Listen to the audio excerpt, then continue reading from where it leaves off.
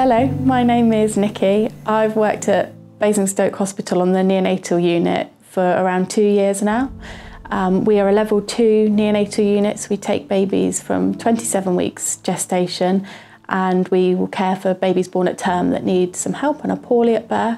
I have always wanted to be a neonatal nurse. I love babies, love caring for babies and supporting families to learn how to care for their own baby. This can be a really emotional role. We see the highest of highs and the lowest of lows. We have babies that go home after they've been in hospital for months and months, and that's such a joy to see those families. But also we do bereavement care, so we see babies sadly pass away and are with those families through that journey as well.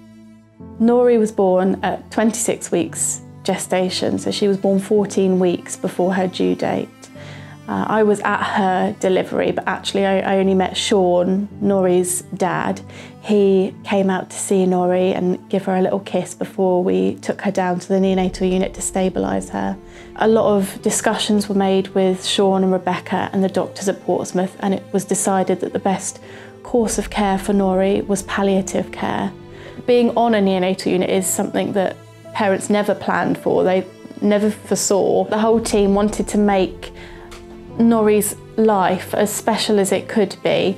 She was obviously only here for a short amount of time and we didn't know how long she had, so it was so important to us as a team to be able to facilitate that and give her those lasting memories of their daughter. When Nori arrived, we put her into our duckling room. We had a bit of a joke that Nori's favourite animal was ducks. They always just seemed to crop up.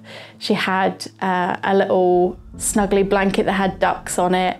She had outfits that had ducks on them. So we printed out lots of pictures of ducks and put them around her room. And on the front door of the room that she was in, we put a little sign saying Nori Anway's room.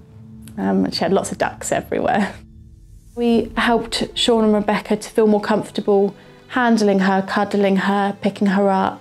We took her out for short walks, we took her to the park. One day there was a lady in the hospital that was doing hand and foot casts, and I hunted her down and asked her to come to the unit, and Sean and Rebecca were really grateful, and actually we've got some beautiful hand and foot casts of her that they can keep forever. Rebecca mentioned to me that she was sad that she'd never be able to have those beautiful posed newborn photos with the little outfits and the little bows.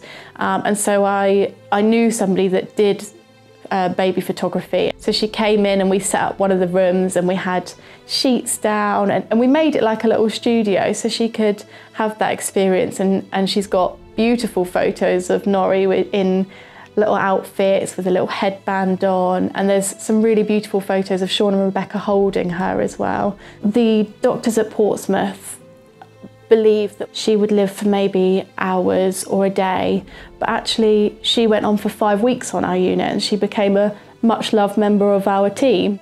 She died, and that's awful for that family. You can take something away in what you were able to provide for that family and the memories that they were able to make. I think that's really nice. I was able to accompany Nori down to the mortuary for the funeral directors to come and collect her. And I think that brought a lot of comfort to Sean and Rebecca, that she was always with somebody that knew her in life as well as in death. Sean and Rebecca have gone on to have a beautiful baby boy. He was born early as well, but at 34 weeks gestation, so not quite as early as his sister. He came down to the neonatal unit and I was able to care for him as well as for Sean and Rebecca again. And we all joked that he just wanted to come down and see his Auntie Nikki. But it was lovely to see them finally get their baby that they could take home forever.